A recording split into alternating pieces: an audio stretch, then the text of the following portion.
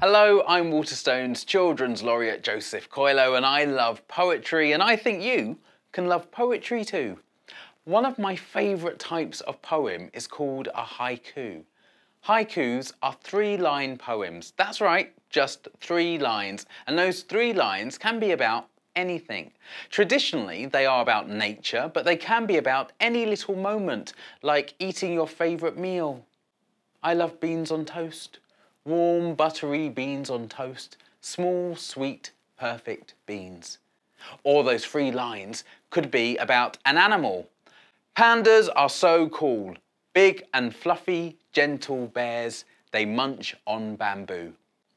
Haikus have a certain rhythm because there is a pattern to the number of syllables in each line. The word syllables sounds complicated, but it just means the number of sounds in a word or line. The word assembly has 3 syllables, a-sem-bly. And the word playtime has 2 syllables, play, time.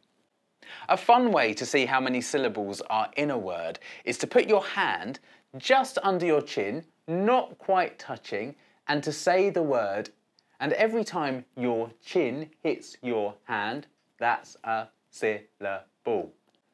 In a haiku, the syllables of the words in the first line add up to 5. I love beans on toast. The number of syllables in the second line is 7. Warm, buttery beans on toast.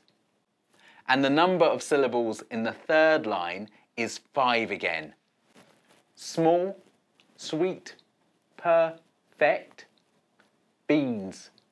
So the pattern is 5, 7, 5. 5 syllables in the first line, 7 syllables in the second line, and 5 syllables in the third line. That's easy, right? Pandas are so cool, big and fluffy, gentle bears. They munch on bamboo. Now it's your turn. Write your own haiku about your favourite animal or food, or if you want, something totally different.